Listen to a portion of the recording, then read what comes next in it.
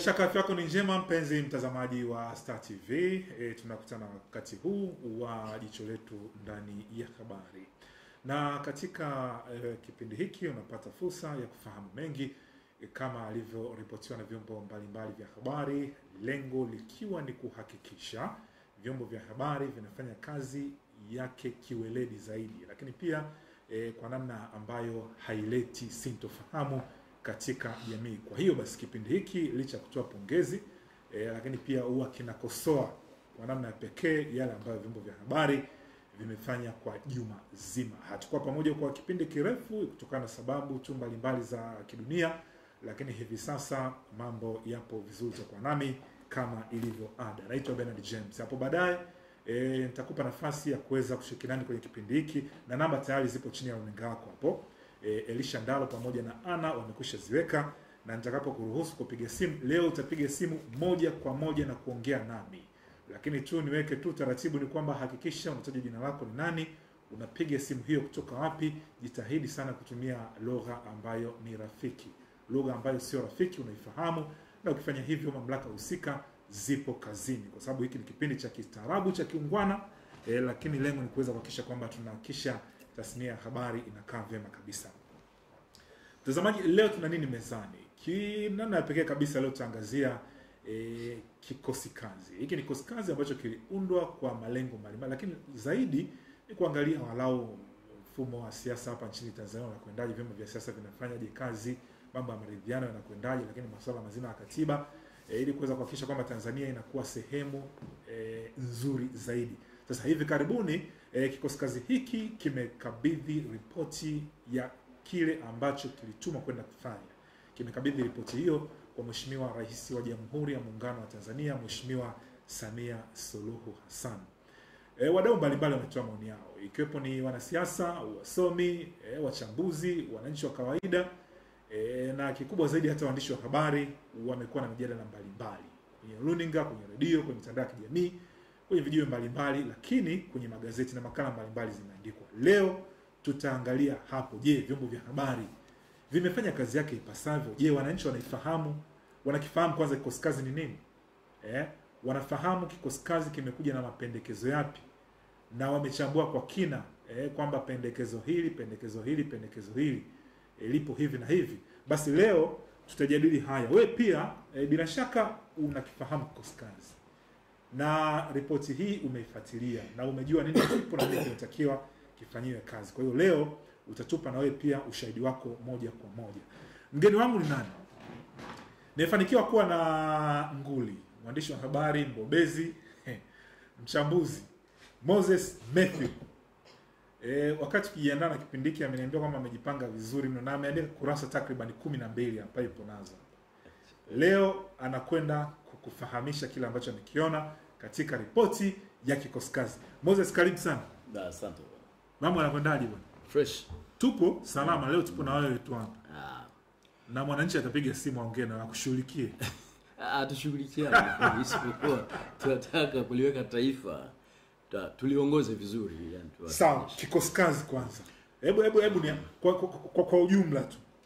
Wakati kwanza kabla hata kijakabidhi report, kikosi kazi wakati kinaundwa, kinafanya kazi yake, hivi wananchi, vyombo vya habari vilipata fursa ya kumfahamisha mwananchi hiki kikosi kazi ni kipi kabla hakijakabidhi hata hii report? Unajua shida ni moja. Uandishi wa habari ni taaluma. Na uandishi wa habari ni sanaa ya kuandika. Sasa kama ni sanaa ya kuandika, mwandishi wa habari uko pale kwa ajili ya kusaidia wananchi wako. Serikali yaani tuna shape serikali na wananchi wake. Sahihi kabisa. Umeelewa? Kwa hiyo kazi yetu kushape serikali na kushape wananchi wake. Wananchi pia. Yes. Kwa sababu shida yani vyombo vya habari kazi yake kubwa ni kujaribu kufanya uhusiano kati ya serikali na watu wake. Ndio. Wanaongoza na wanaoongozwa. Unaelewa? Tunasema kuongoza, mimi husiamini katika kuongoza, naamini katika utawala. Katika kutawala. Najua watu wengi lugha hawapendi.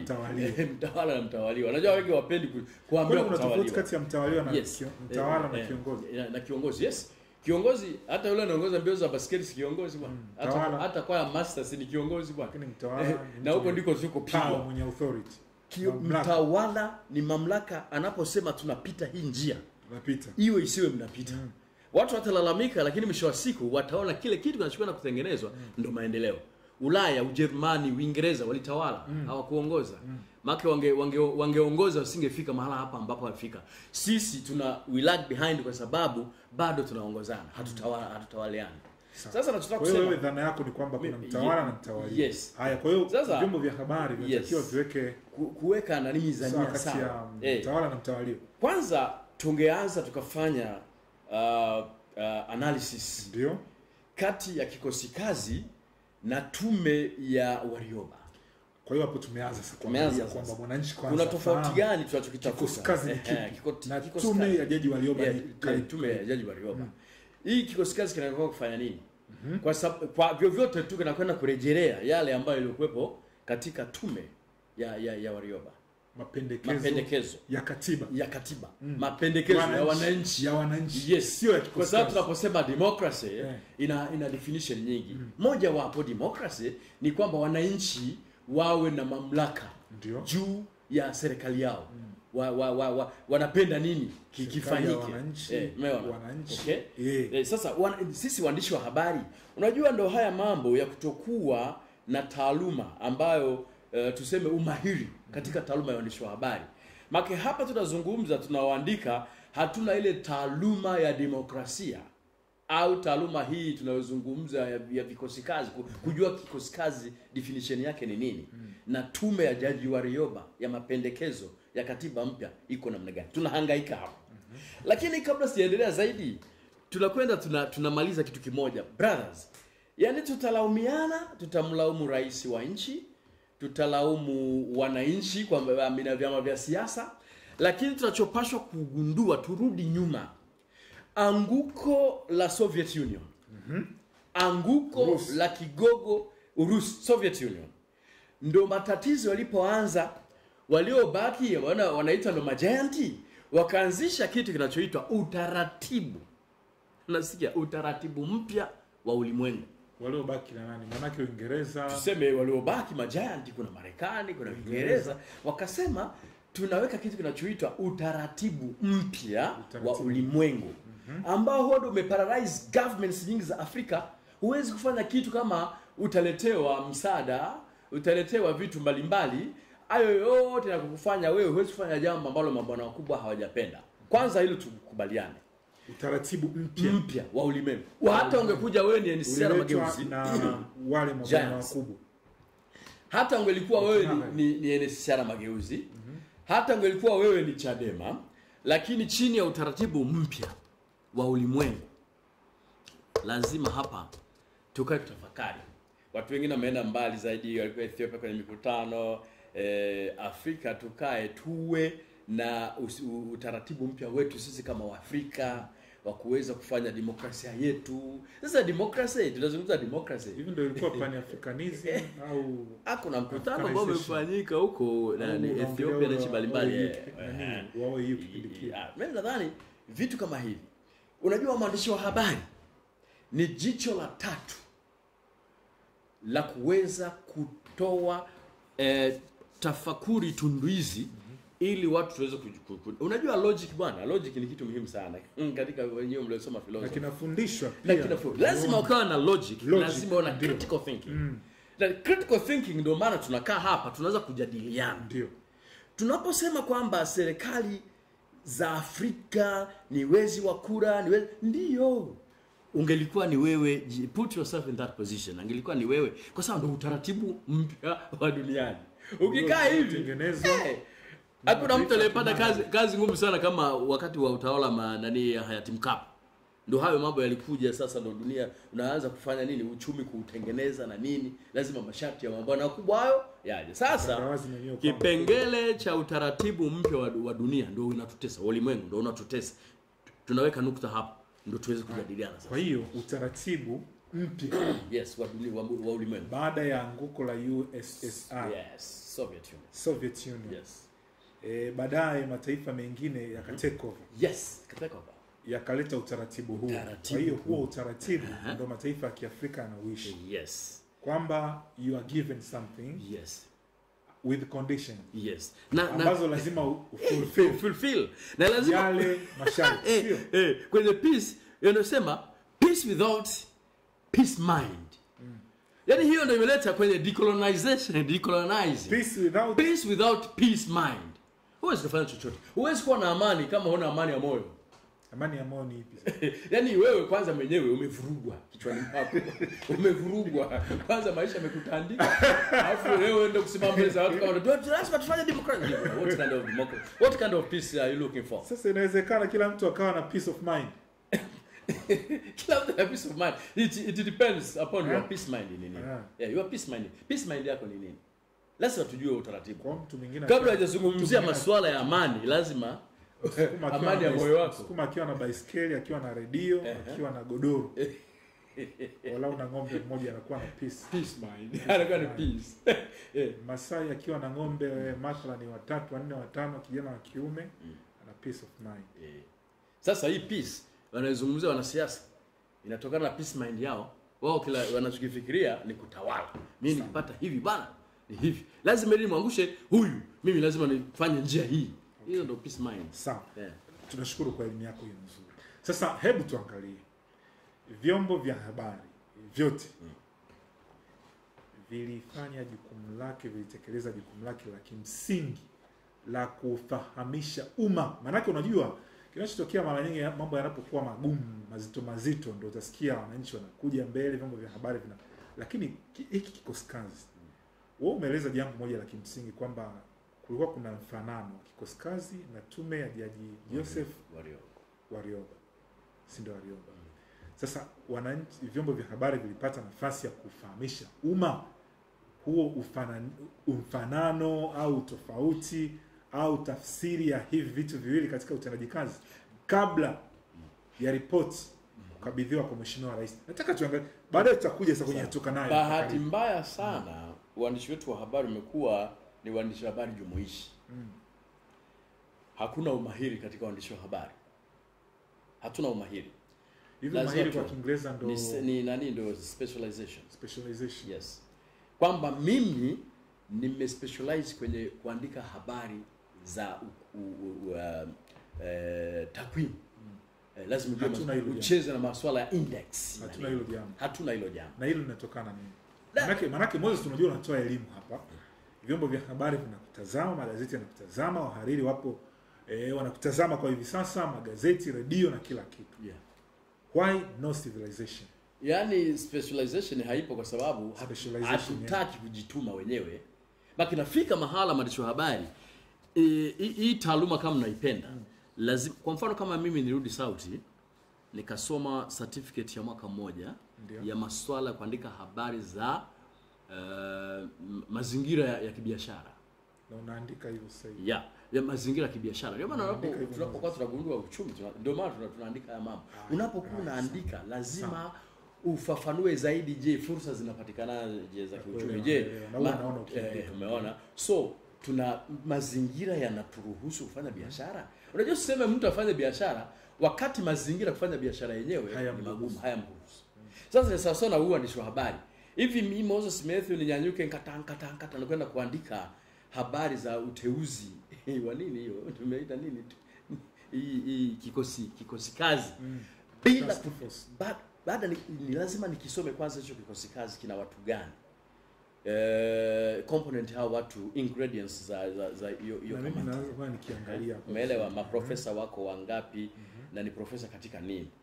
Je, kinachokwenda kutendeka kitakuwa ni kweli ni sahihi? Kinachokwenda kuna nini? Tutaletewa kitu ambacho ndo hitaji.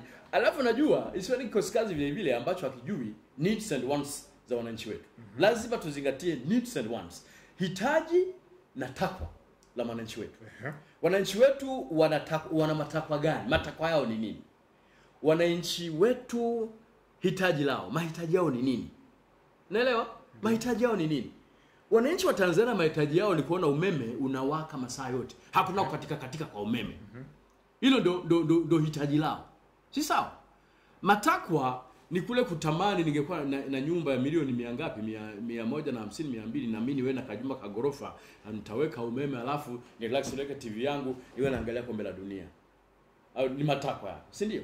Lakini hata hii kikosi kazi kinakwenda kufanya nini? kinakwenda kufanya mambo ambayo yanazingatia matakwa na mahitaji ya wananchi wa Tanzania? Hilo ni swali la kwanza.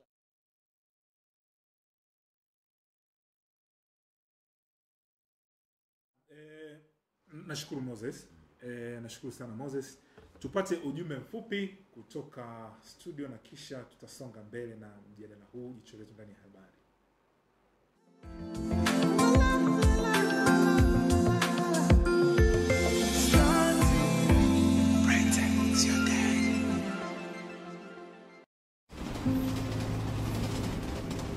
Nafarijika sana pale ninapoona nyumbani tunaishi katika fursa sahihi za kimaisha. Watanzania kila kona wakiunganishwa na mtandao super. Na kwa mara ya kwanza, Tanzania wanaperuzi kwa kasi ya 5G. Ninaposhuhudia maisha ya mama na mtoto yakiokolewa na huduma za kibunifu kama M-Mama, natabasamu nikiwaona Watanzania wakisambaza upendo kupitia bando lenye gharama nafuu la ya kwako tu, au wanapofanya miamala kwa urahisi ndani na nje ya nchi kupitia M-Pesa, au pale wanafunzi wanapopata elimu mtandaoni kupitia ifahamu. Ama kweli tuko vizuri, na hii ni kwa sababu tumeunganishwa na mtandao super. Huu ndio mtandao super wa Vodacom unaoboresha maisha yangu kwa zaidi ya miaka 20. Karibu kwenye familia yetu iliyojaa fursa. Tembelea maduka na wakala wetu nchi nzima. Vodacom, pamoja tunaweza.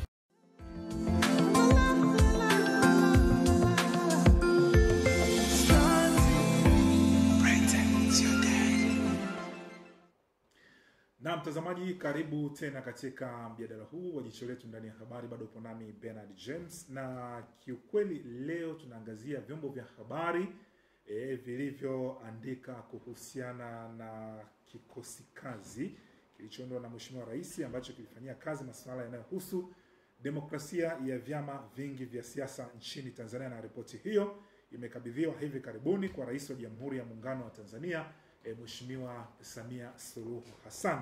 Na baadhi ya wajumbe nikutajie ni wajumbe takriban 22. Kuna Mheshimiwa Mzango Pinda, kuna Profesa Benedetta Kilian Mchapwaya, kuna Profesa Alexander Boniface Makulilo, Mheshimiwa Balozi Amina Salum, Mheshimiwa Haji Omar Hari, Mheshimiwa Juma Ali Hatibu, Mheshimiwa ndugu Zito Kabwe, Bwana Abdul Juma Mluya, Bwana Salum Hussein, Sheikh Dr. Alhadi Musa Salum, lakini mchungaji George Paul Fupe, Bibi Ana Meela Kulaya, Bibi Jamila Mahmud Juma.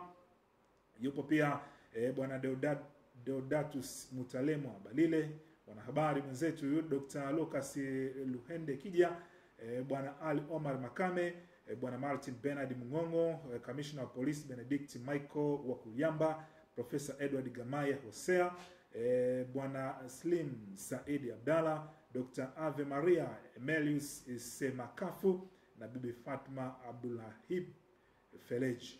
Sasa hawa ni wajumbe wa kikosi kazi ambacho kilipewa kazi kuangalia mfumo wa vyama vingi hapa nchini Tanzania pamoja na masuala ya demokrasia, lakini hii ikiwa inaenda sambamba na jitihada kubwa ambazo anazifanya Mheshimiwa Rais wa Jamhuri ya Muungano wa Tanzania Mheshimiwa Samia Suluhu Hassan katika kuleta maridhiano kuweza kufanya demokrasia kwa kubwa hapa nchini Tanzania. Sasa tusonge mbele. Ni kikosi kizuri sana, na nimefurahi sana kusikia Deodatus Balile.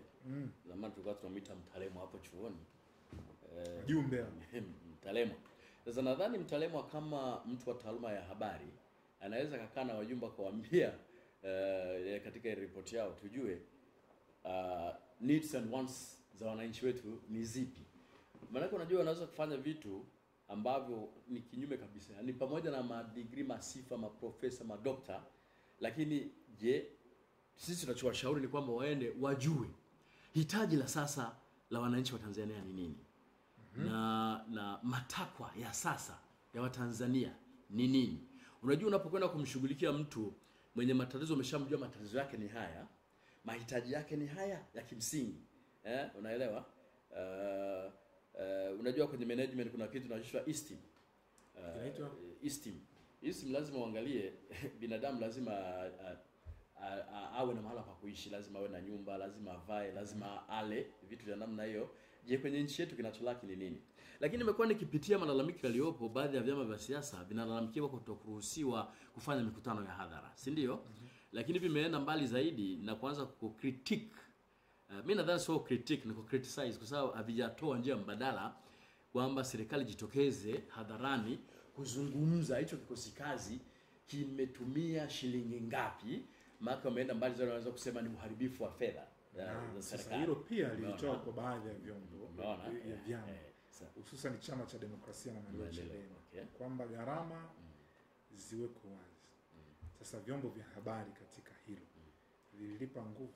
Ndicho hicho tunachokizungumzia katika ule umahiri. Unapokwenda kuandika tume watu kikosi kazi cha watu wakubwa kama hawa ambao wana elimu kubwa, lazima uwe na critical analysis ambayo itatusaidia sisi wananchi, watazamaji wetu wanaotuona sisi wananchi, tuweze tuanze sasa mjadala kuanzia hapo. Naelewa. Unajua tumezoea sana Tanzania kuwa na kama moto wa kifuu. Jambo linaanza na waka. Wakati mwingine mpaka unaweza kusema kwamba ni spin doctoring, kwamba mjadala unachepushwa kwa sababu kuna kitu labda kilichokuwepo ili kisahaulike, right? Lakini nadhani ni wakati mwafaka. Sasa nikawa najiuliza, mwandishi wa habari lazima utengeneze maswali, lazima lete majibu, lazima utengeneze hypothesis. Je, katika swala hili tunaposema vyama vya siasa tumezuiliwa kufanya mikutano ya hadhara, je, huko kwenye mitandao ya kijamii ambao tunahamasishana, si ni sawasawa na yule mtu, ndio njia mbadala ya kama mikutano ya hadhara? Tena huko ndo mbaya zaidi, ambako kila mwananchi anaweza sije uwanja kufurahisha, lakini kwenye simu yake akawa anaona kinachoendelea. Tunahamasishana vipi? Jamani, kuna mchango wa 1500 chama chetu. Jamani, kuna hivi na hivi. Kuna kinachoendelea hivi na hivi, tuwe hivi na hivi. Wanahamasishana kule, si ndio? Na serikali naona imezuia kwenye public meeting, lakini imeruhusu kwenye social media networks, platforms vinaendelea. Na tunaona vinaendelea sasa, ambayo ni mbaya kuliko maelezo. Ni bora hata ungeona watu wanakwenda wanafanyaje, wanahutubia, unaona kabisa kama wanahutubia, anayependa aende kusikiliza, asiyependa kae nyumbani. Lakini huku kila mara taxes, hata wewe ambaye upendi, mwisho wa siku taende utakutana na kwenye social network kuna kitu kinaendelea zaidi. Je, hapa tunaiandikaje? Je, unaposema haujaruhusiwa kufanya mikutano ya hadhara, lakini huku kwenye social network unaendelea kufanya unayoyafanya, iko namna gani? Hapo sasa ndipo waandishi tuanzie kuandika na kuelimisha umma kwamba hiki kinachofanyika ni hiki, lakini kinachodaiwa ni hiki. Je, kuna tofauti gani ya hiki na hiki ambacho kinachodaiwa? Huo ndio uandishi wa habari ambao utakiwa kwenye mikutano ya hadhara. Yes. Koskazi kilipendekeza hivi. Mikutano ya hadhara ya vyama vya siasa iruhusiwe kufanyika kwa mujibu wa katiba na sheria. Moja. 2. Mikutano ya ndani ya vyama vya siasa iendelee kufanyika bila vikwazo vyovyote, na yafanyike marekebisho ya sheria ili kuhakikisha mikutano ya hadhara inafanyika kwa ufanisi. Sheria hizo ni pamoja na sheria za vyama vya siasa, sura ya 258, sheria ya jeshi la polisi na huduma saidizi sura ya 322, na kanuni za maadili ya vyama vya siasa za mwaka 2019. Kwa vyombo vya habari sasa hili vililiandika, ndio wangeweza nimewapa mimi njia ya kufanya. Hivi moja umewapa njia ya kufanya. Njia ya kufanya ndio. Mheshimiwa Rais alisema amepokea. Hivi pale ilitokea vyombo vya habari vingi vichukue yaliomo kwenye ripoti ya kikosi kazi, ama Mheshimiwa Rais wakati anapokea alichokisema? Pale kuna mambo mawili. Nani alikuwa na make zaidi news? Yaani kuandika news hizo kwenye yaliomo ripoti. Kwenye hard news ni sahihi kabisa. Lakini tusingeweza kuishia kwenye hard news. Kuna day to journalism, kuna development, kuna new development. Hicho ndicho kitu ambacho nachopambana nacho hapa kama mwandishi wa habari. Katika hayo ndio tuanze kujiridhisha na haya masuala ya new order, world order. Sasa Ulichosema kule mwanzo. Yes. Sasa Kama hayo ndio hizo taratibu, sijui vyama vya siasa, sheria zake, lazima tuje kwenye hii new word order. Kwa nini mpaka hivyo vitu vilikuja hivyo? Ni kwa nini? Unajua brother, una vitu vingi vya kujifunza sana. Unaweza ukapewa masharti kwa sababu ya hii utaratibu mpya wa ulimwengu. Ukaambiwa kwamba fanya hiki, unalazimika kufanya hivyo kwa sababu ya external force. Hivi ndivyo waandishi wa habari tunatakiwa twende tuchimbe. Unaona kwamba hili linawezekana, kwamba hivi afu tujiulize, waandishi wa habari wanaposimama wanasema vyama vya siasa viruhusiwe, wamegundua nini wakati walikuwa wamezuia? Leo hii uzungumze kwamba waruhusiwe, umedetect nini? Lazima twende kwa jicho la mbali zaidi. Je, wameona kuna hatari kuendelea kuzuia vyama vya siasa kufanya mikutano ya hadhara? Tujiulize, wameona ni hatari au ni njia mbadala leo? Lazima tujiridhishe. Wale koskazi yake inafanya comparison. Yes. Ya kimeandika hapa kwenye ripoti. Maana yake naipitia neno kwa neno hapa kwamba uzoefu wa mataifa mengine upo hivi. Mapendekezo ya wananchi ni haya. Na sisi mapendekezo yetu ya kikoskazi ni haya. Kwa hiyo ipo hivi. Tuendelee. Ndio ninachokisema. Alafu brother, democracy varies country to country. Si ndio? Demokrasia ya watu wa Kongo haiwezi kuwa demokrasi ya watu wa Tanzania. Inategemeana na culture and tradition. Sawa? Lazima utamaduni na nini, culture and tradition, unaona? Mila na desturi. Yeah, desturi. Umeona? Za kwetu lazima nazo zinazingatiwa. Huwezi kusema kitu kinachofanyika Sierra Leone kwamba wewe Tanzania tukifanya kwa nature tulionayo, kwa nature tuliolelewa sisi. Sio kitu kinachofanyika Kenya, Tanzania tunaweza kukifanya. Kuna vitu Mkenya anavifanya unaona ni aggressive. Ukifanya Tanzania ni hatari kuliko. Na wewe wala huwezi, hakuna Mtanzania anaweza kufanya hivi. Hatujafika huko. Brother, ni sawa sana hapa supermarket yanatengenezwa. Unakwenda kununua mchicha kwenye supermarket, Mtanzania Msukuma, Mzinza, Mjita, ameshafika level ya kwenda kununua mchicha supermarket. Yaani still you have a long way to go. Haya yatakuja. Unaelewa? Yatakuja step by step. Lakini tunataka kujiuliza, waandishi wa habari wenzangu, tujiulize tunapokuwa tunaandika, ni wakati mwafaka kinachofanya watu waanze kuzungumza kwamba vyama vya siasa viruhusiwe kufanya mikutano ya hadhara wakati tulikuwa tumezuia?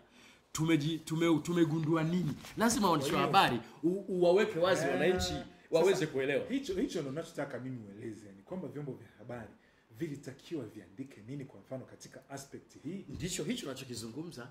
Unaposema sheria sijui za nini zibadilishwe, kwamba kwanza vingeonesha kwamba kwa nini tulizuia mikutano ya hadhara vyombo vya siasa. Lakini kwa nini sasa why now hatujaruhusu yani mapendekezo ya kikoskazi? Kwa nini imekuja? Kwa sababu hata Mheshimiwa Rais alisema ndio nimepokea. Lakini hii sio final. Lakini at the same time si final. Sawa, si final. Na serikali kupitia serikali na wataalamu wengi wabobezi kabisa wazuri katika maeneo mbalimbali itaangalia moja baada ya jingine, alafu itasema hili sawa, hili tusubiri, hili si sawa, si ndio? Hili tuboreshe. Silisema hivi. Sasa vyombo vya habari katika hili Moses, but wakati mwingine naona ingia kwenye kwenye kama sehemu ya wale playmakers, lakini mimi nataka useme kama mwandishi wa habari. Mimi niseme kama vyombo vya habari vilitakiwa viandike nini? Ndio nimesema hivi, vyombo vya habari vilitakiwa kwenye hii scenario moja. Tujiulize kwa nini sasa tunasema lazima turuhusu unaona vyama vya siasa vifanye mikutano hadhara. Tumegundua nini? Baada kwa muda mrefu ku long lock, yani tumepack container kabisa. Hatutaki na nini. Na aliyepack container naye ukimuuliza alikuwa na sababu zake, si ndio? Kila zama na nini na wakati wake. Sawa. Wao zama za Samia zinasema turuhusu vyama vya siasa vifanye mikutano ya hadhara, lakini tukifanya critical thinking, tukifanya critical analysis, waandishi wa habari, nije hata hiyo serikali ya Samia iko tayari kupambana na chochote kitakachotokea. Imeanza kuangalia side effects. Waandishi wa habari sasa waandike. Waandishi wa habari. Ndio masuala ya kuhoji ili yaje na majibu. Ni kwa nini sasa Sawa? Lakini je, ni sahihi kwa vyama vya siasa kulazimisha serikali lazima hizi sheria kwamba yani hata kabla hizo sheria zijanani kwamba hii ipelekwe? Maana hapa kuna kitu kinasema lazima sheria ya vyama vya siasa mpaka itakapobadilishwa. Kama kabla mabadiliko hii kitu imeshafanyika. nayo mwandishi wa habari lazima tuonyeshe side effects. Uzuri wake na kuna pros and cons kwa waandishi wa habari. Unajua waandishi wa habari, mimi niseme ukweli, nikiri kabisa mbele ya Mungu, sometimes you are chaos kabisa nchi hii. Waandishi wa habari, mimi mwenyewe nikijilaumu, waandishi wa habari ndio tumetanganiza wa nchi yetu, ndio tumetengeneza taifa hivi lilivyo. Naweza nikasema tunaweza tukatengeneza taifa lenye discipline, tunaweza tukatengeneza taifa lisilo na discipline. Taifa ambalo wananchi wake hawezi kuiheshimu serikali, taifa ambalo serikali haiwezi kuwaheshimu wananchi wake, ikachukua maamuzi vyovyote tunavyojua, all of a sudden wakachukua maamuzi dhidi ya wananchi. Kwa vyombo vya habari vimeshafanya hivyo. Ndio sisi ambao tumesababisha nchi mpaka imefika huku. Sasa tubadilike, tuonyeshe nguvu, kwa sababu chombo cha habari ni kushape. Na ushape uishi kushape serikalini tu, una shape hata kwa wananchi. Kwamba jamani, hili wananchi wanapovurugana na serikali yao, naambia amna, wote huko mmekosea, njia ni hii ya kupita. Sisi ndo kazi yetu kuibua, sawa, kuibua na kuweka wazi mambo ambayo yanaendelea ndani ya nchi hii, ili wananchi mwisho wa siku, watunga sera, watu wa serikali wawe hapa kumbe hili jambo, lakini watu tukae tuangalie hii, hapana, haijakaa sawa. Sisi ndio tunatakiwa tuibue. Sawa. Atufai Samia rais wetu Samia Suluhu Hassan aende kwenye TV aone vilivyomkera, na sisi sasa na vimakrofoni vyetu tunatoka una vitu. Ulikuwa wapi area before? Sawa. Ulikuwa wapi? Ulikuwa wapi before? Sawa. Kwa hiyo inavyoonekana ni kwamba vyombo vya habari hapo kwenye eneo hilo vimechelewa. We are chaos. Sawa. Sisi ni watu wa matatizo kabisa. Sawa. Haya. Kwa mapendekezo ya kikosi kazi kwenye tume huru na utendaji kazi wa tume huru imesema hivi, si tume huru, tume ya taifa ya uchaguzi imesema hivi, tume ya taifa ya uchaguzi isilazimike kufuata amri au maagizo ya mtu yeyote, idara yote ya serikali, maoni ya chama chochote cha siasa, taasisi au asasi yoyote, na utendaji wa tume ya uchaguzi uruhusiwe kuhojiwa kwenye mahakama ya juu pale itakapoanzishwa ili kuongeza uwajibikaji wa tume. Ndugu yangu, mimi nishakwambia yote sawa tu. Unasikia, labda niulize, hivi vyombo vya habari vilipitia mapendekezo moja baada ya jingine kuambia wananchi na kupata maoni? Gazeti la Mwananchi naona lilichukua wadau mbalimbali. Mwananchi ni kawaida yake. Star TV ilifanya mijadala mingi kupitia the big agenda, Tuongee, Asubuhi, hata TBC wanafanya. Hata TBC wamefanya. Wale wameleta watu wengi sana kuhojiwa pale. Lakini je, inatosha? Mapendekezo ya kikosi kazi inatosha? Haitoshi. Ile ndio sawa, inatakiwa iweje sasa? New developing story, new development of the story. Kuna day 2 tayari ndio hiyo, mmeleta watu mmewahoji, lakini kuna development na new development. Development ni kuendeleza kilichopo. Je, tunaishia hapo? Sasa new development ndio hii kama ninayokuambia. Je, hicho kikosi kazi kinakwenda kufanya yale matakwa na mahitaji ya wananchi? Tunaanza hapo. Sio kimeshafanya. New development. Na chenyewe kilisema. Tunasema ni kweli. Unajua katika vitu ambavyo nimeviona kwamba ni vizuri imefanya na kikosi hiki ni kwamba kinasema kwanza maoni ya wananchi ni haya. Hali halisi ilivyo ni hii hapa kwa hivi sasa. Na wananchi wenyewe tunazungumza ni wananchi gani? Ngoja, lakini kingine wanasema hivi, uzoefu wa nchi zingine upo hivi. Sasa baada ya haya yote sisi hiyo uzoefu ndio tunasema human context. Sawa, human example. Hiyo ni human example. Unajua katika good story. Hapo nilikuwa nachomekea tu hivi mbele. Maana katika ukitaka kufanya habari nzuri, a good story, lazima iwe na misingi mitano. Context of news. Nasikia? Unaelewa? Mimi nakusikia na kuelewa vizuri. Ukubwa wa tatizo ni upi? Kikosi kazi lazima kiwe na kitu. Ukubwa wa tatizo mpaka kikosi kimeundwa. Ukubwa wa tatizo ni nini? Wanaelewa ukubwa wa tatizo ni nini katika nchi hii? Human context. Ni lazima tuwe na mifano kama hiyo alisema, uzoefu wa nchi nyingi. Lakini tuna dramatize also. Dramatization. Yaani kuna kitu kingine nimekisahau pia. Mapendekezo ya tume, kamati mbalimbali na hukumu za mahakama walikuwa wanaweka pia. Wanarifaa. Sasa katika hili mwandishi wa habari kwa jicho kwa jicho la habari ndicho hiki nikisema mwandishi wa habari, pamoja na kwamba anaendelea kufuatilia haya, lakini lazima tujikite kwenye nini hii kwenye literature review. Lazima twende tukaangalie, hata ukimwangalia Collins tuangalie hii kitu ya Soviet, anguko la Soviet Union na matokeo yake baada ya kuanguka kwa kigogo moja duniani ambayo ni Soviet Union, na baada ya kuanguka kwa hicho kigogo ni nini kilitamalaki, kiliendelea. Msingi wangu uko hapo. Na hafu tuangalie tatizo ni nini. Tatizo ni hii utaratibu mpya wa duniani au ulimwenguni. Unajua unapofanya kitu, kuna vitu mnaweza mkafikiria lakini vinakwenda kuwa hindered. Hata Mwalimu Nyerere alipokuwa aka step down akasema na ngatuka. Lakini nadhani yule mzee anaona mbali sana baada ya kuona sasa kuna external force ambayo inakupeleka kwenye pluralism. Wakati alikuwa ni muumini wa ujamaa na kujitegemea, kwamba yeye akiendelea ukienda tofauti ina maana umekuwa root nguzo ya chumvi. Vyombo vya habari havijatimiza wajibu bado. Vinafanya lakini sio katika hili bado. Mtazamaji, Moses si mwanasiasa. Labda niweke sawa tu, maana yake naona pia maoni hapo. Moses si mwanasiasa, isipokuwa Moses ni mwanahabari. Na anachokiongelea hapa ni gap ni nini? Gap tunaita ombwe. Ambalo limeachwa na vyombo vya habari.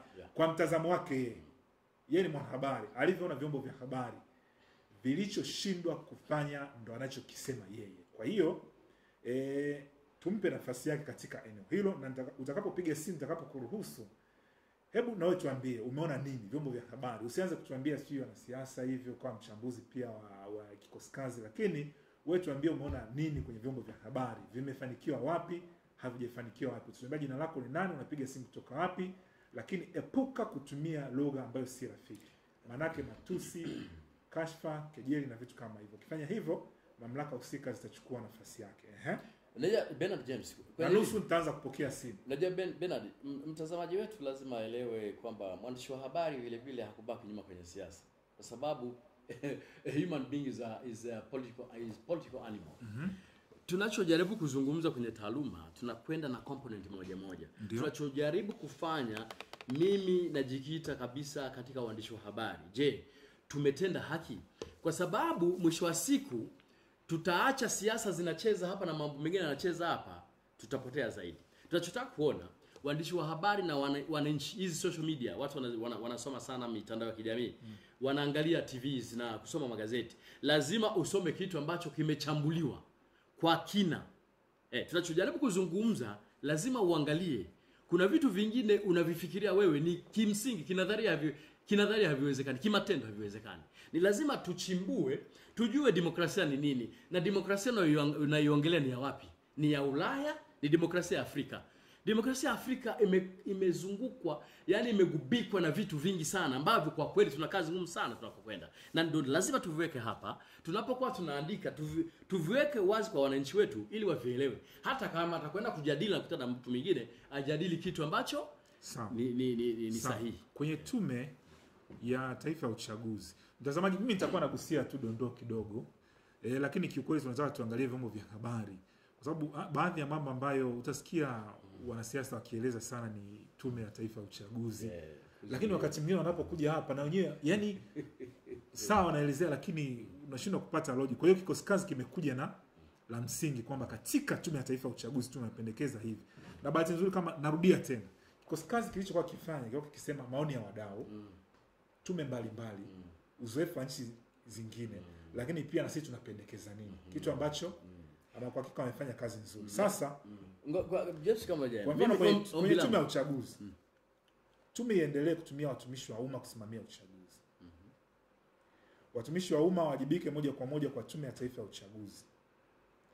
Wasimamizi wa uchaguzi wazingatie sheria, weledi, maadili, uwazi na ushirikishwaji wa wadau wakati wa kufanya kazi zao. Na wasimamizi wa uchaguzi watakao kiuka sheria na utaratibu wajibishwe kwa mujibu wa sheria. Mimi nitamani sana kwenye malizia hapo kwa dakika moja nianze kupokea simu sasa. Mimi ambacho nataka kukizungumza kwenye hii kikosi kazi. Tunazungumza lakini kuna watu wana hijack hizi platforms. Wanateka hizi platform. Unakuta hizi platform watu wanaohojiwa zaidi wanakuwa ndio wawakilishi wa watu wengine. Nilitamani sana ukienda Buchosa kule, yule mama anayetembea na beseni lake kutoka ziwani ahojiwe. Sasa kuliko unakwenda kwenye njoo unakutana na mtaalamu kama Moses, mwandishi wa habari, na yeye ana interest zake. Tuna amesema wadau wezekana. Ndio ninachosema. Je, mimi ni ombi langu ili tuweze kutenda haki na mizania sawa. Hata akina mama ntilie, hawa wanawake wanabeba beseni huko, hawa wakulima wanaolima kijijini washirikishwe, waulizwe. Watu msikie mtazamaji. Habari za asubuhi. Salama. Unaitwa nani, upo wapi? Tafadhali karibu na utupe maoni yako. Mimi naitwa Kangala Bonazi Maleko. Upo wapi? Karibu. Mimi naitwa Kangala Bonazi Maleko, niko Same, Kilimanjaro. Tunaomba maoni yako tafadhali. Kwanza mimi ni katibu mwenezi wa kata ya Mpenzi kupitia CCM. Karibu. Sisi tunachoomba, hatutaki katiba mpya kama wananchi. Tunachotaka ni maendeleo mazuri yanayoletwa na serikali. Maendeleo mazuri ni kama yapi? Kwanza, cha kwanza umeme, barabara na hospitali, madawa yapatikane na usawa kufanya kazi kama wananchi. Lakini hao masuala ya katiba mpya ni matakwa yao, ni mambo ya viongozi wanaotaka madaraka. Lakini sio maoni yetu sisi wananchi. Asante sana ndugu yangu. Asante. Haya, huyo ni mtazamaji wa kwanza. Ngoja tumsikie pia mtazamaji wetu wa pili. Tupigie simu na utuambie jina lako na utuambie unapiga simu hiyo kutoka wapi. Tumsikilize huyu hapa. Halo. Hello. Habari za asubuhi. Salama ndugu. Naitwa Boniface Nyambagata, natoka Msoma. Karibu sana Boniface. Kweli shida wa Tanzania wengi ni kuhusu maisha tunayoishi. Lakini kikosi kazi kimeundwa sana, kimefuatilia mambo ya wanasiasa. Wanasiasa wanaweza kusema kwamba tunataka katiba mpya, lakini wanalenga zile na sheria zilizowabana wao kufanya mikutano yao ya siasa, zinazowanyima uhuru wao wa uchaguzi. Kwa wakirekebisha vifungu vinavyohusiana na uchaguzi vikawa sawa, utasikia mtu anaomba katiba mpya. Lakini hawaombi vifungu vinavyomfanya mwananchi maisha yake yawe mazuri, vinavyompa mwananchi unafuu wa kupata tiba hospitalini, unafuu wa kupata maji kwa bei ndogo, unafuu wa kupata umeme kwa bei ndogo. Hawapigi kelele hiyo, wanapigia mikutano imezuiliwa, imekwaje ndio utasikia wanapigia. Sasa waandishi wa habari na wenyewe wameshindwa kupita hata kwa wananchi kusikia maoni ya wenyewe ya serikali. Kwa waandishi wa habari ni sehemu kubwa sana ya serikali. Kwa hiyo ni kama Moses alivyokuwa anaongea kwamba waandishi wa habari wamefanya taifa kufika hapa tulipofika. Na mimi nasema ni kweli, kwa sababu mwandishi wa habari mwenyewe ameshindwa kujitetea, hata yeye mwenyewe tu ameminywa, ameshindwa kusema kwamba sheria tuliyopewa inatumia sisi, imetunyima uhuru. Kwa hiyo mwandishi wa habari amechangia, lakini kama mwandishi wa habari naye angeshuka kwa wananchi, angeweza kupata mambo mengi kwa wananchi na kujua kwamba wananchi wanapita nyakati ngumu, ambapo angepeleka taarifa na angepeleka taarifa hata kwa wanasiasa, wanasiasa wangerudi mpaka kwa wananchi. Kwa hiyo mimi naweza kusema kwamba tungepata tu hakika kwamba maji bei nafuu, umeme bei nafuu na ni uhakika tiba nafuu, tusingepiga kelele ya katiba mpya wala ya nini, tunataka ni maendeleo. Kwa hiyo niombe wanasiasa wakumbuke wananchi, matakwa ya wananchi wanataka nini. Na kikosi kazi kingepita mitaani kwa machinga, watu wa chini kijue kuna nini. Mimi hata siko kazi kimepita kimechukua maoni ya kina nani. Kwa sababu mimi ninakoishi naweza kuwaona. Kwa hiyo sisi tunasema kwamba tunataka maisha. Mambo ya majibu ya kazi, katiba tume huru ya uchaguzi, katiba mpya. Hilo sio, yani sio hitaji la Watanzania wote. Hilo ni hitaji la wanasiasa. Sisi tunataka maisha, ndugu yangu. Asante sana. Maisha. Naam, nakushukuru sana ndugu yetu. Sawa. Naam, nashukuru sana. Basi tunaomba ukate simu. Huyo ni mtazamaji wetu mwingine anayefuatilia kipindi hiki. Nashukuru sana kwa maoni yenu. Asante sana, na tupate maoni ya mtazamaji mwingine. Habari za asubuhi. Hello? Naam, mtazamaji, habari za asubuhi. Naam, yupo hewani lakini naona habari za asubuhi. Nzuri, habari. Njema, jina lako nani, uko wapi? Karibu tafadhali. Karibu. Asante. Tunaomba kufahamu jina lako, unapiga simu kutoka wapi na maoni yako tafadhali. Karibu. Kwa jina naitwa Jeremia George Kamonga, napiga simu kutoka Katavi. Karibu sana Jeremia. Asante sana. Mimi kwa maoni yangu ni kwamba hiki kikosi kazi kilikuwa kinapita wapi? Maana ukiangalia sisi huko kikosi kazi hatujaona kinakuja kuchukua maoni yoyote.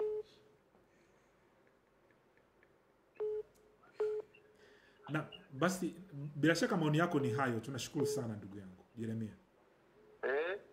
Bila shaka maoni yako ni hayo tu. Nashukuru sana. Na huyo ni Jeremia. Tumsikie mwingine. Habari za asubuhi. Kuna mtazamaji mwingine huyu hapa. Habari? Hello. Habari za asubuhi, jina lako ni nani, upo wapi? Karibu. Mimi naitwa Messi Ngowi, niko Mirelani. Karibu sana Messi. Karibu sana. Naitwa Messi Ngowi au jina maarufu naitwa Mgogo, niko hapa Mirelani. Sawa Mgogo, karibu, tunakusikia. Karibu sana. Ninasikiliza sana.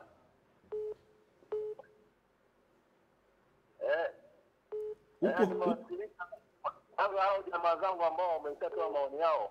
Ndio. Wanaonekana kama hao watu bado ni vipofu katika mambo ya siasa.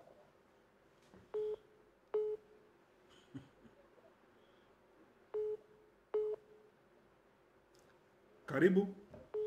Wanatakiwa waelewe kwamba nchi hii inahitaji katiba mpya. Wachukulie mfano wenzetu wa Kenya walivyofanya uchaguzi wao. Sisi chaguzi zetu nyingi sana hapa ni za batili, sio chaguzi. Inakuwa kama vichekesho. Sasa mkitaka maendeleo mtapataje wakati watawala ni wale wanaofanya wanazotaka miaka yote? Inatakiwa katiba zile mpya na tawala zibadilike ili watu wapate maendeleo. Sawa, nakushukuru sana kwa maoni yako. Yani shida ni kwamba tawala zibadilike. Sawa. Na nashukuru sana mtazamaji wetu, lakini neno la upofu naomba nilifute. Neno la upofu ama kipofu naomba nilifute kwenye kipindi hiki, sio sahihi kutumika. Naam, kwenye line kuna mtazamaji mwingine. Habari za asubuhi.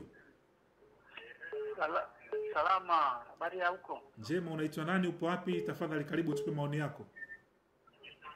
Mimi naitwa Joseph Peter Kajembe, niko Morogoro. Karibu sana Joseph. Kwa maoni ya katiba naona hao wanaojadili swala hili hiyo tume ya kujadili kwa pendekezo. Naona wanajadili mambo ya kisiasa. Wajadili mambo ya kisiasa. Sasa sisi tunataka ni maendeleo, kwa sababu yaani hiyo tume wanapozungumza hata sisi kumtania tujaiona. Sijajua mapendekezo yao yaani wameyapata kutoka kwa watu wa aina gani. Labda ni viongozi tu walikaa baadhi wakajadiliana masuala hayo kisha kuweka katika mwongozo wa kutaka kuzadi kuipa hiyo katiba. Lakini katiba kama katiba tunahitaji maendeleo sisi, kama alivyokuwa ametoka huyo msikilizaji mwingine hapo kusema. Kama maendeleo yangekuwepo, labda maji, huduma za hospitali, madawa tunapata, haya mambo ya katiba yasingelikuwepo tena. Naam, nashukuru sana kwa maoni yako ndugu. Asante sana, ni hayo. Asante sana. Tumsikie pia mtazamaji wetu mwingine. Habari? Nzuri. Salama kiongozi. Salama, tunaomba kufahamu jina lako ni nani, upo wapi, na tunaomba maoni yako tafadhali. Mimi ninachokiona Jina lako nani na upo wapi? Jina langu naitwa Musa Masanja, niko Mwanza. Karibu sana Musa. Mimi ninachoweza kuchangia taifa letu, ndugu, tuna wanasiasa, hatuna viongozi. Kwa sababu mambo mengi wanayafanya kwa maslahi yao. Ukisikia maoni hatupate wananchi, ni watu tu wanakaa kwenye kikundi chao, kwenye mambo yao wanajadili, mwisho wanaleta kwenye hadhira kuonekana kwamba wanashirikisha jamii, kumbe jamii haishirikishwi. Mwisho wa siku ndio maana tunaishia kulalamika. Tufanye nini? Mfano kama juzi hapa nilikuwa naona hii ni kamati ya siasa, watu gani wa siasa walikuwa wanaongea hapa kwamba wanamletea rais, mfano kama katiba. Sikunacholilia ni katiba, kwamba katiba iwepo kwa maslahi ya taifa, sio kwa maslahi ya viongozi. Lakini ukiangalia katiba inawabeba viongozi, watu wanakosea, lakini kwa sababu ni viongozi wanalindwa. Lakini sisi wananchi, ukifanya kosa kidogo tu, kwa sababu katiba itulindi, ni kuchukuliwa hatua. Nakushukuru sana ndugu Musa. Asante sana. Shukrani. Naam, kuna mtazamaji mwingine. Habari za asubuhi? Mtazamaji kwenye line, habari za asubuhi. Nzuri, habari yako mtangazaji? Njema, tujalie jina lako, upo wapi, na tunaomba maoni yako. Karibu. Mimi naitwa Pasco Joseph Masanja, niko Geita. Karibu Pasco. Ndio, mimi ninaunga mkono mwanahabari anayeongea hapo. Kwa kweli mimi naona vitu vingi inatakiwa vianzie kweli wanahabari, kwa sababu nimeangalia mfano mmoja. Kuna tume ilitumwa kuangalia masuala ya mazingira samaki walipokufa katika mto Mara. Sijaona majibu mazuri iliyorejesha ile tume inayosema kinyesi ndicho kilisababisha kufa samaki. Sasa wanahabari, kazi kwenu kuibua vitu kama hivyo, kwa sababu sijajua mwisho wake ulikuwaje, kwa sababu mimi sioni hiyo tume ilifanya kazi gani. Kazi kwenu wanahabari kufuatilia sasa hicho kinyesi. Majibu yale hayaaminiki, hayaleti sensi hata kwa mtu wa hali ya chini kama sisi. Unaona? Kwa hiyo mimi nawaomba wanahabari, kwa kweli tusaidie kwenye hilo. Hata kikosi kazi kinachotumwa muibue nyewe, mfuatilie kwamba je, kweli kimefika kwa wananchi au kimekomea juu tu. Kwa kweli hata sisi hatujui kimepita wapi. Unaona, vitu tuvifuatilie kwa kina, sisi tusaidie jamii sasa, kwamba mawazo yetu kweli yamechukuliwa. Mimi ni hayo tu. Asante sana kwa mchango wako kwenye kipindi hiki, na tumsikilize mtazamaji wetu mwingine. Habari za asubuhi. Salama tu. Tujalie jina lako, upo wapi, na karibu kwa maoni tafadhali.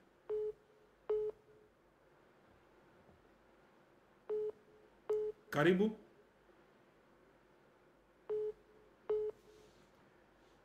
Naam, tumsikilize mwingine. Habari za asubuhi. Habari za asubuhi. Njema, jina lako ni nani na unapatikana wapi tafadhali? Karibu tupe maoni yako. Jina langu naitwa Michael John Magobo, niko Tanga. Karibu sana kutoka Tanga Michael.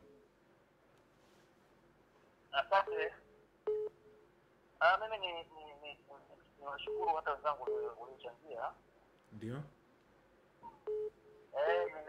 Nimeona katika namna jinsi watu wanavyoendelea kuchambua jambo hili. Na maoni yako ni yapi bwana Michael? Maoni yangu ni kwamba kinachoangaliwa ni juu ya katiba mpya.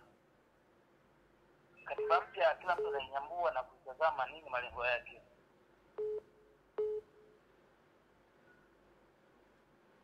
Sawa, asante. Basi naomba nipokee simu moja ya mwisho. Habari? Salama. Tunaomba kufahamu jina lako ni nani na unapiga simu kutoka wapi na utupe maoni yako. Karibu tafadhali. Asante. Naitwa Bernard Simbe, natokea Songwe. Karibu Bernard, wa jina. Asante. Napiga simu. Karibu Bernard, Maoni karibu. yangu ni kwamba mahitaji ya sisi kama wananchi ni kwanza ni katiba mpya. Kwa sababu asante.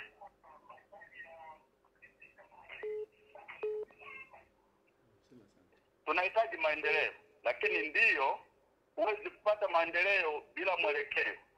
Na mwelekeo tunaupataje? Mwelekeo ndio katiba.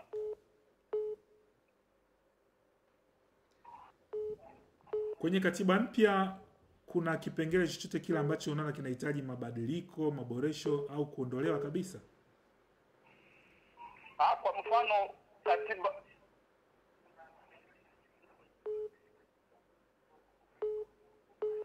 Bernard?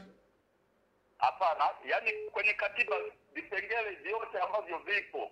Kwa mfano katiba hii ya zamani ya mkoloni, ibara ya 18 inasema mwananchi ndo mwamuzi wa kila kitu. Lakini ukienda kwenye uhalisia, mwananchi sio mwamuzi. Viongozi wanaweza kufanya hivi, wananchi wakisema hivi bado hawatambuliki. Wananchi wanakuwa na nafasi pale kunapokuwa na uchaguzi. Wakishachagua tu kiongozi, hawana mamlaka ya kumtoa wala kumuonya. Sasa ni katiba gani hii? Lakini sio hilo tu. Asante sana Bernard. Asante Bernard. Basi simu ya mwisho iwe hii. Habari za asubuhi. Salama, habari yako? Njema, jina lako ni nani, upo wapi? Tunaomba maoni kwa dakika moja tafadhali. Mimi naitwa Madi Chinkwinya, niko Dar es Salaam Kibule. Karibu sana ndugu yetu kutoka Dar es Salaam. Kuna jambo moja ambalo watu wanajadili sana, lakini wanashindwa kuelewa hoja ya awali iliyotangulia kwenye iliyobeba anwani ya kipindi. Karibu. Kwamba waandishi wa habari walifanya kazi yao ipasavyo. Ndio. Maoni yangu ni kwamba waandishi wa habari hawakufanya kazi yao ipasavyo, kwa sababu na sio tu kwa hilo, yani wakati wote waandishi wa habari hawafanyi kazi yao ipasavyo, kwa sababu sisi kama wananchi maelezo yetu hayaji kwao na wala hawayafanyii kazi. Kwa hiyo kinachofanyika ni nini? Tunajaribu kuangalia. Nakupa mfano mmoja tu mdogo. Sisi baada ya kuwa tumeingia katika mfumo wa vyama vingi vya siasa, iliondolewa swala la kusema mjumbe wa shina ni kiongozi wa chama na serikali. Akabaki kuwa ni kiongozi wa chama peke yake.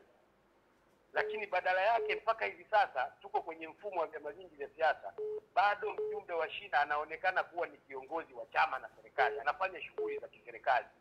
Na serikali kwa kushirikiana na jeshi la polisi wanazifanyia kazi taarifa za mjumbe hata kama hazijafanywa uchunguzi wa aina yoyote. Kwa hiyo masuala ya kusema, mimi tatizo langu sio katiba. Tatizo ni watawala. Nimekubaliana na mchambuzi aliyoko studio aliposema kwamba sio viongozi, ni watawala. Yuko sahihi kabisa.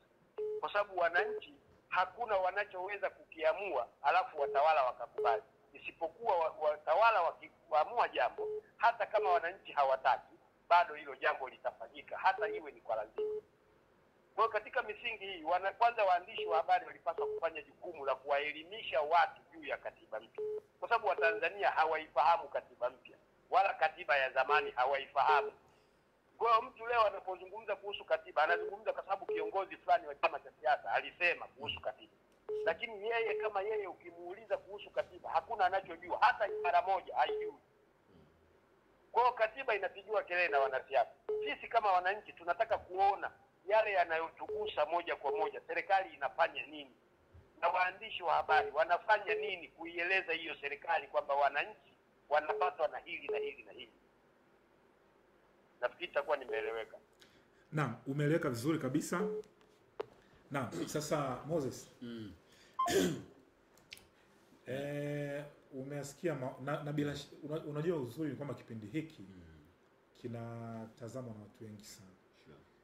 Na ninachokiona ni kwamba bado ushirikishaji wa wananchi kwa mujibu, lakini mtazamaji, kwa mujibu wa simu ambazo zimepigwa hapa na ujumbe ambao umeandikwa hapa, bila shaka kuna kitu ambacho unajifunza pia, na ambacho alikieleza pia Moses hapa kuhusiana na ushirikishaji wa wananchi, lakini pia ufahamu wa mambo na waandishi wa habari, nafasi yao katika kutoa ufahamu kwa wananchi. Karibu.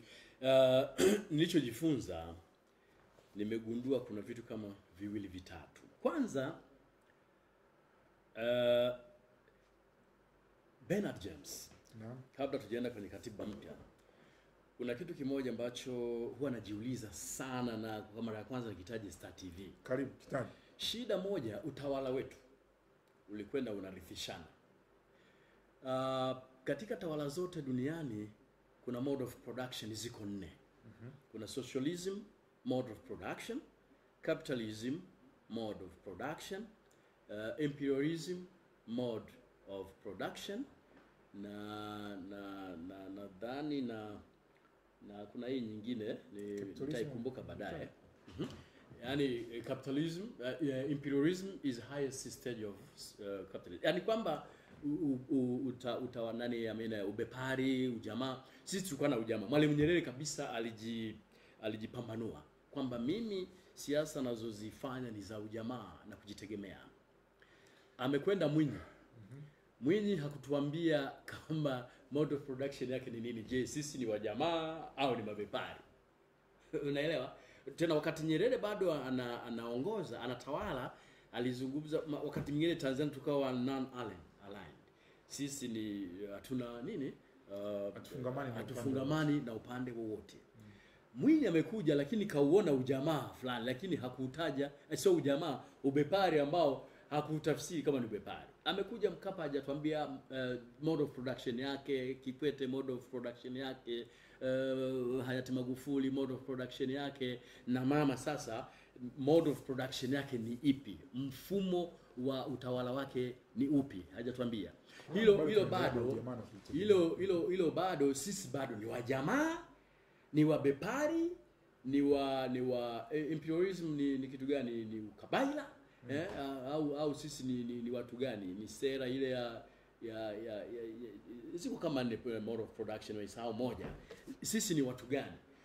Yani kuna vitu vingi, ndio maana nikakwambia kwa nchi na demokrasia ya Afrika bado tuna safari ndefu sana. Kuna vitu ambavyo tutakao vitafsiriwe ili wananchi wetu tuwatoe tongo macho. Unajua wananchi wanapolalamikia mambo mengi, mambo kadhaa, tusiwapuuze. Tuanze kuchukua moja moja, tujiulize, unajua siku zote mtoto akilia usimwambie ili mtoto linajiliza. Hebu angalia kuna kilichomkanyaga kwanza. Kuna kilichomkanyaga. Nadhani kwa sababu rais wa Jamhuri ya Muungano wa Tanzania awamu ya 6, mama yetu Samia Suluhu Hassan,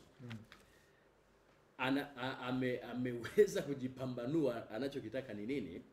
Pengine atuambie mode of production yake ni ipi. Sisi ni wajamaa, sisi ni mabepari, sisi sio mabepari, sisi ni makabaila. Tujue. Tukishajua tutajua mwendo wetu ni upi, kwa sababu havieleweki. Na ndio maana unakuta wananchi wetu wanatapanya huku. Na kuna msikilizaji wetu wa mwisho, kama sio wa mwisho, amejaribu kuongoza, lakini na yule wa pili alimfuata. Yule mwingine alizungumza kwamba hatuoni kwamba kuna maendeleo. Hapana, ile siwezi kubaliana nalo. Viongozi wamefanya mambo yao, awamu zote zimefanya kazi yake na kwa wakati wake na kwa muda uliopo. Kwa kweli tuseme ukweli, ukiangalia tulivyokuwa na barabara zetu, maendeleo yapo kwa kweli, isipokuwa kwenye hii democracy tunazungumzia, tuseme katiba mpya. Waandishi wa habari watakuwa tusaidie kuwaambia wananchi tafsiri ambayo inaweza kuwa tafsiri sisi, lakini inayolenga kuwaelimisha. Kuna mtu mmoja amezungumza, tunafuata mambo ya wanasiasa na wananchi wa kijijini, anazungumza ile wanasiasa anazungumza. Sometimes yes, sometimes not. Kwa hiyo ndio maana mwanzo kama ulinisikia vizuri ni kwamba hii tume, kwa sababu imeshawekwa hao wasomi, na sijasikia kama kuna mkulima. Afadhali hata hiyo ya mwanzo ya tume ya Warioba kulikuwepo wawakilishi kutoka wafugaji, wawakilishi kutoka wakulima. angalau kuwe na ingredients ambazo zinaweza zikatusaidia. Mzee Ngopinda si mkulima. Mzee Ngopinda mkulima wa watu bwana. Sawa, ni mkulima lakini mkulima unamlinganisha na nani? So, nachotaka kuzungumza hapa, wajitahidi waende kwa kweli. Waachane na sisi kina Moses. Waachane na sisi watu wa NGO. Sawa, maoni yetu watu wa NGO ni muhimu sana. Mawazo yangu kama mwandishi wa habari ni sahihi, lakini haja kubwa yule mtu ambaye tunaona kwamba tunamtetea, yule wa chini kabisa, grupu la machinga, grupu la nani, wahoji wazungumze concern zao ni zipi, na wao waepukane na ile mimicking, kwa sababu alisikia kitu fulani amezungumza, labda Zito Kabwe amezungumza, labda nani Mbatia, na ukaenda nalo hilo safi. Tuzungumzie maisha hali halisi ya maisha tulionayo. Sasa tuhitimishe hivi. Asante. Kikosi kiliundwa, kimefanya kazi yake na kimemkabidhi rais kilichotumwa kwenda kufanya vizuri kabisa. Rais amepokea. Amesema alichokisema vizuri tu. Mheshimiwa Rais amepokea na akaeleza vizuri tu kwamba sawa tumepokea, lakini kuna kitu kingine ambacho kitafanywa juu ya mapendekezo, si ndio? Sasa vyombo vya habari vinatakiwa vifanye nini kwa kipindi hiki sasa? Kuingia msituni. Tufanye research, tutafute wabobezi katika masuala ya demokrasia, wabobezi wa masuala ya katiba, si sawa? Wabobezi katika mambo mbalimbali. Watu waandishi wa habari waende kwa watu wa kawaida. Maoni yao ni yapi? Sisi hao hiyo tume itakuwa na maoni yao. Sisi waandishi tukija tunaweka pamoja na haya yanazungumzwa na mapendekezo mazuri ya hii kikosi kazi. Lakini mzigo huu, maoni ya wananchi ndio haya, tabu yao ni hii. Tuna vyombo vya habari leo hii kwa mfano kama nilikuwa natembea jana sehemu fulani, kwa kweli swala la umeme najua ni catastrophe ya nchi nzima, imeshazungumzwa sana, lakini hili ni tatizo linaumiza wananchi. Unajua unaweza kuadhibiwa kwa kitu ambacho hukutegemea na una sideline. Hatari sana. Kwa sababu wanasema haiwezekani siku ya leo hakuna umeme, kesho kuna umeme, kesho kutwa hakuna umeme. Unaelewa? Hakuna maelezo. Okay, maelezo yashatosha. Lakini watu wanachokihoji, mbona siku za hivi karibuni zilizopita kulikuwa hakuna kitu cha namna hiyo na ukame ulikuwa hivi? Unaona? Sasa mwandishi wa habari lazima uingie msituni. Umeona? Waandishi wa habari sasa ndio maoni tunataka tulete. Na ndio maoni kwa kweli. Mtu akiyapuuza ni sawa tu, lakini hao ndio maoni ya wananchi. Na wananchi ndio hao, na tunaposema kama tunatengeneza Tanzania mpya, ni Tanzania kina nani? Ni Tanzania hawa wanaopiga kelele. Unaelewa? Unajua siasa ishi kwa mtu mmoja tu. Unaona? Kwa kweli participatory kuwahusisha wananchi katika masuala mbalimbali. Unaona kwa mfano Bernard James, wewe ni shahidi. Kuna kitu kinachoitwa utawala bora. Kwenye utawala bora kuna mambo 7, good governance. Kuna mambo 7. Utamaliza ambayo siwezi kuyazungumza, lakini kwamba serikali iwe sikivu, sawa, kuwashirikisha wananchi, unakuta uwazi. Sasa unakuta mikutano siku hizi haipo. Watu hawaiti mikutano kwenye kata. Miradi inayoenda kuzungumza, wanazungumza wananchi wanataka miradi hii, inapelekwa miradi inayotakiwa na watu wanaotaka. Wanameshafanya hivyo, vipaumbele havibandikwi kwenye mbao za matangazo. Ndio vitu kama hivyo, transparency tunaizungumza. Mambo yako wazi. Kwa hiyo mimi nadhani kwa sababu ni serikali sikivu, haya mambo yaliyozungumzwa na simu zilizopigwa na messages zilizoandikwa tusifanye kazi. Na hili ambalo nimelizungumza hapa, kama ingeliwezekana waandishi wa habari wakaniunga mkono, tungeingia msituni, tusionekane ni watu ambao ni kweli tunapoambiwa kwamba sisi ni chaos, tukubali. Na mimi nakubaliana kabisa. Kuna video, lakini na wananchi nao mna mambo mengi mazuri ambayo yana trend huko. Mwandishi wa habari hawezi kuota kama malaika. Mwandishi wa habari is not everywhere. Hayo mambo myaleta kwa waandishi wa habari ili yaweze kurushwa na kutangazwa, ili serikali nayo wayaone, watunga sera na decision makers waweze kufanyaje wakayafanyia kazi. Mimi nadhani hii ingetusaidia sana katika taifa letu hili. Sawa. Na mtazamaji, haya ni maoni ya mwandishi wa habari. Narudia. Mwandishi wa habari mwandamizi nguli Moses Matthew aliyoeleza hapa ni upande wa wanahabari hiyo naomba tusimvishe kofia ya wanasiasa. Namlinda mgeni wangu leo.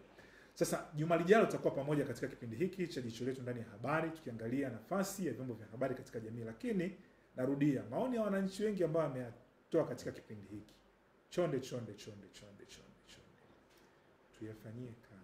Tuyafanyie kazi kwa namna yalivyofikishwa hapa. Sijasoma ujumbe, lakini ujumbe umeingia kwa wingi, na bado mtazamo si tofauti na ule ambao wamepiga simu hapa moja kwa moja. Kwa hiyo sisi wote tunataka Tanzania iwe sehemu ambayo itasaidia na kuhakikisha kwamba tunasukuma mbele gurudumu la maendeleo. Kazi nzuri ambayo anaifanya Mheshimiwa Rais wa Jamhuri ya Muungano wa Tanzania, Mheshimiwa Samia Suluhu Hassan, lakini baadhi ya mambo inatakiwa yafanywe kazi kama ambavyo wadau wameelekeza. Kwa niaba ya Moses, nashukuru sana kuja kwenye kipindi. Asante sana kuja kwenye kipindi. Kwa niaba ya Ana pamoja na Elisha Ndalo sambamba na Musa, mimi naitwa Bernard James BJ.